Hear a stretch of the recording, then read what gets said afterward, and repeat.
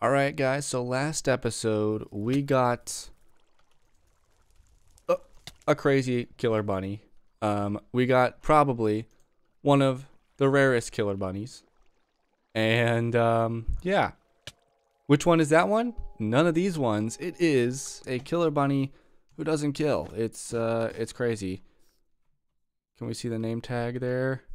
We might have to jump in here. Yeah. Entity killer bunny dot name on a regular rabbit that doesn't attack me. Very, very interesting. Personally, I think this is really, really cool. And something even more interesting is this isn't on the wiki yet. So today's episode, everybody, instead of getting another unobtainable, I mean, we kind of already did by renaming those killer bunnies in the intro, but instead of just getting a new unobtainable, we are going to be building a wiki page together. I thought this was a really cool idea. And actually, last episode was originally going to be what I'm doing now, but I found out that the page I was going to make was already made, and so, yeah.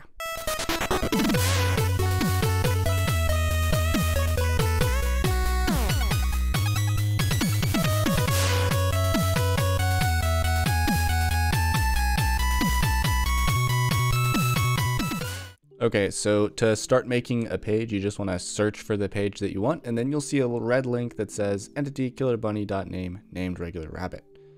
However, I don't necessarily think this is the greatest way to do this, because there's a couple other things that we may want to take into account when creating a page. So what you might want to do, because this is related to the killer rabbit, let's just type in killer rabbit here, and we can see that this already has some pages here. So let's just click on the killer rabbit page, and we already have a bunch of information here about the killer rabbit and how to get it. So let's go ahead and quickly look at some things here. So yeah, this page doesn't really have anything that mentions that you can get a killer bunny that isn't necessarily a killer bunny, but in my opinion, I think it is very much related.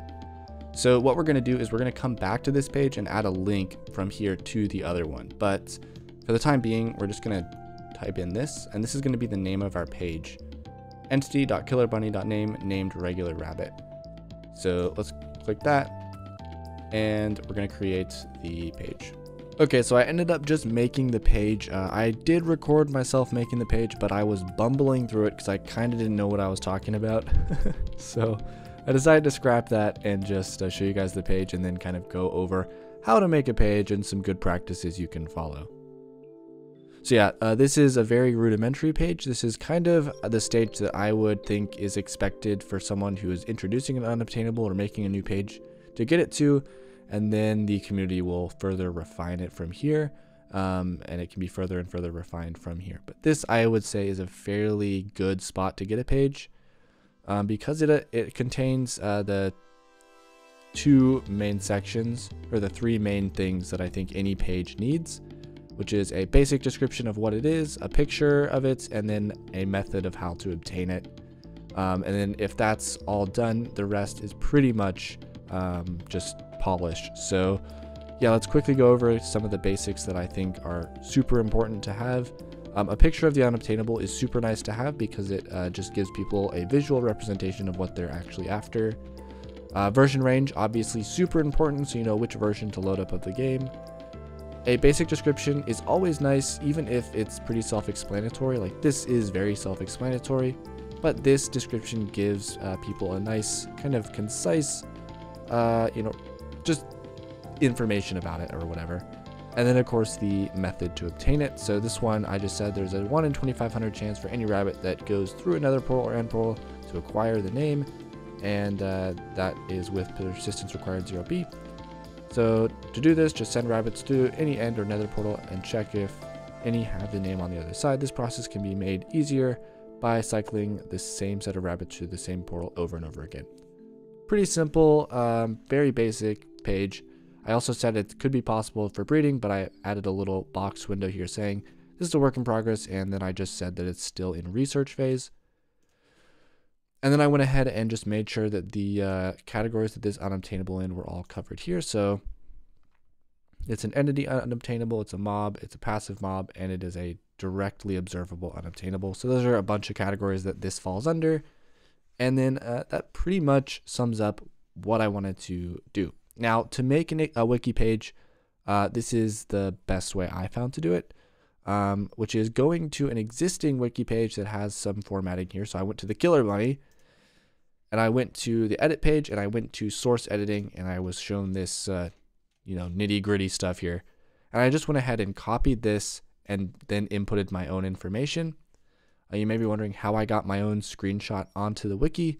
There's a way to upload images. So if you go to the wiki homepage and you go to how to create a page, and then go down here, right here is an uploaded image thing where you can go ahead and upload any image. It will, and then you'll name it, and then you just call that image name in your wiki page. So if we go back to the page I made, and we go here to edit, look at this. You can see I'm calling what I named the image that I uploaded. So I'm calling that image, it's going to get displayed. And yeah, I also noticed, just to keep with parity, I'm going to delete this here because the other pages don't seem to be doing that. So we're going to do that. Let's actually, I saw another typo somewhere right here. Bam. Okay. So there we go. We're going to do that, do some quick changes there. And yeah, just it keeps the parity a little bit. And yeah, perfect. I don't really think there's a need for more images of this unobtainable. I think it's pretty self-explanatory with this image. But if people want to upload more, they totally can. And or make better pictures of this, I think they also can do that as well. In fact, I was thinking, you know what? Let's go together and make a better screenshot of this. All right, perfect. Look at that. Perfect image. Nice. All right, there we go. I just uploaded my better screenshot, I think. It's a little bit weird with this particle. Okay, well, let's add it. Let's see how this one fares, I think, in this picture here. So if we edit this.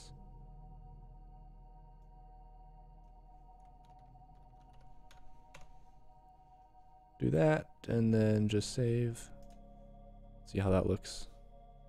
Yeah, I think that's a better image for it. Yeah. Okay, cool. So you can kind of see how that image thing works. And as far as I'm aware, we have gotten the page to the best place possible. I'm going to quickly show you guys the source here.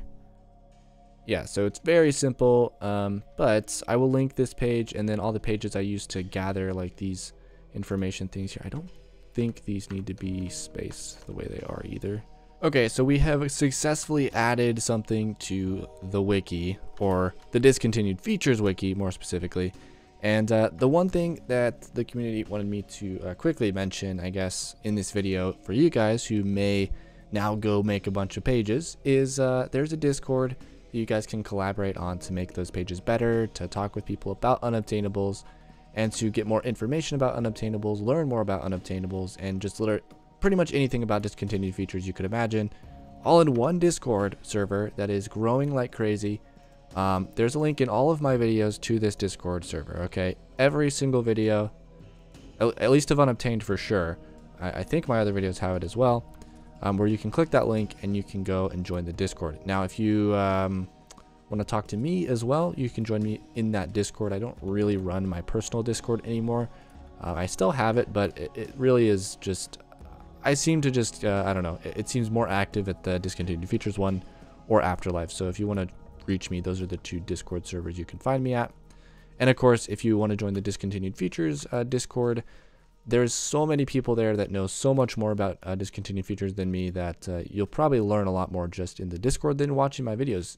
So yeah, definitely join the Discord. I learn a lot from those guys all the time. So yeah, check it out. I just found this. I've been walking around my world getting ready to do this little project I'm going to show you guys, and I saw this. Nope, don't knock me down. Nope, bad zombie. Bad zombies. Okay. Wow, is this filled up? Yeah. Okay, I hooked this up to a hopper clock, I believe, is what I did. And ever since then, it's just been going while I've been in the area. And now we have so much sugarcane. It's amazing. automation is great. So let's put this all in here and let it fill up again. Okay, so project. What was I getting ready to show you guys? Well, I have been a busy guy on my world. I've been doing a little bit of kind of decoration. As you can see over here, I've been working on this area. It's still not great, but you can see I've added a nice pathway here. Yeah, I tried a waterfall, and I did this little kind of overhang here, which looks kind of nice. And then I went down here and I dug out the tunnel to the Area 51. Oh, we've got some mobs over here. Anyways, what I wanted to do is I wanted to decorate this tunnel with terracotta and glowstone. So we're going to do that now. And then, yeah, that's pretty much all I wanted to do for the rest of this episode. This episode was kind of an odd one because I was showing off something that's not really to do with my world. So I just wanted to do a few things in the world and kind of show you guys some of the behind the scenes of decorating it and keeping things looking nice. Because I don't really show that very often. And I also wanted to quickly mention while I do this that I got to 20,000 subscribers earlier today, which was super cool, the day that I'm recording this clip specifically. So I'm super happy about that. I really am excited to see where this goes this year. You guys have been an awesome just community to be a creator for, I guess. I don't know how else to say it, but I really thank you guys for joining me and those who have stuck by me for all these years that I've been making videos. And yeah, here is to a really solid next year. 2024, so far it's been an amazing year for me on YouTube, so I'm looking forward to what goes on. Anyways, I'm going to catch you guys later after I put this together. Okay, it's almost done. I don't know what to do for the roof and floor yet, so I want you guys to let me know in the comment section below, and I'll do that. So yeah. Anyways, guys, thank you for watching the episode. I apologize if it's a little bit more of a different one that you weren't expecting, but I hope you got some value out of it. Anyways, I hope you guys enjoyed it. And then, as per tradition, I think I forgot last episode, but usually I talk about something or read a comment or something like that at the end of my episode. So that's what we're going to do today. So I got a comment last episode saying that adding music would really help my videos, basically. And I wanted to kind of touch on that a little bit because I have been of two opinions with music and videos in all of my videos that I've made and videos that I've watched. I find it's a very, very fine balance between overwhelming and underwhelming. So generally I try and just not put any music in when it doesn't necessarily fit. Now what I mean by that is sometimes when you're watching a video and there's background music, that background music doesn't really line up with the cadence of the video. And a lot of times when I'm editing in post, I don't really think about the cadence of the video until much later on. And by the time I've already edited things together, I think it's really hard for me to find music that matches the cadence that I've edited. So this could be a problem of the way I'm making videos, and I could have to kind of figure that out. I don't necessarily know, because videos do follow a cadence essentially.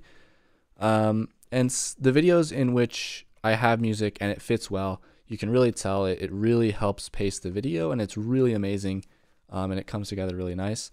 But the videos where I don't find music that matches whatever I've edited together, I think it just feels off to me, and so I just leave it out. But yeah, I think music does add a lot of depth to a video and makes it a lot nicer to watch, and again, it really helps with that cadencing and like sequencing of a video.